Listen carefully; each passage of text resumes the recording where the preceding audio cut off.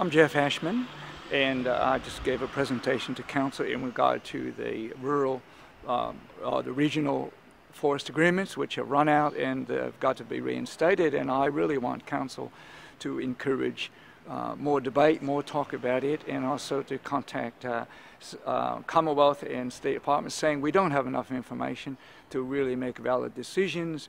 And we have a lot of forest in this area. To roll that particular thing over again, business as usual, really is, in my view, detrimental to our area. And there's a lot of different things we have to consider, such as our drinking water catchment, such as looking at other usage of the forest, and really the economic cost of it, just leaving the forest in the ground with carbon credits will give us more money. And do we really think this is an asset to our tourist industry?